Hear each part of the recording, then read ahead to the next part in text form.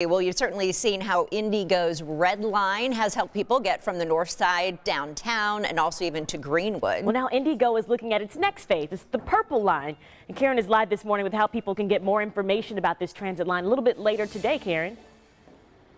Yep, Julia, that is right. We are here in the parking lot of Resurrection Community Church. It's right off 38th Street. So the Purple Line, of course, this is a pop-up drive-through event where people can come and get more information about the Purple Line construction happening. So joining me now, Carrie Black with IndyGo to talk about all things Purple Line. Yeah. So first, let's talk about this pop-up drive-through event. What can people expect? Absolutely. So we're set up right here along 38th Street where work is really already kind of taking place, but some of the first major closures will happen here right around Keystone. People will be able to drive in during their morning commute, get free coffee, courtesy of Blue Mind Coffee, yes, and then get information about the detours and closures that are going to be impacting this community very soon. Yeah, so less than a week. It starts on Monday, right? So on or after March the 7th is what we're saying. A lot of that depends on weather, but yes, ideally next week we're going to be seeing some major closures in this area. Yeah, so we have a couple of pictures that we wanted to pop up for the viewers at home to see,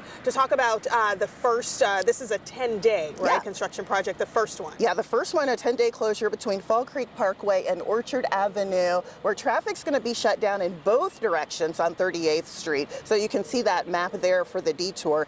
That's going to roll right into a second major closure, a much longer one, 130 days between Fall Creek Parkway and Keystone. Traffic will be open on 38th Street heading eastbound, but heading westbound, eastbound traffic will be shut down. But all of that information is on our website, our Purple Line website at indigo.net/Purple Line. Got it. So one other thing really quickly, we were talking about infrastructure. Can you touch on that really quickly? Yeah, this is much more than just a transit project that's going to move more people faster. For this community, it's going to be significant upgrades, including sidewalks, street paving, handicap accessible curb ramps, and so much more. So we're also excited to be able to bring those types of improvements to the community. Nice. All right. Thank you, Carrie Black. And again, we are here at Resurrection Community Church. It's off 38th Street.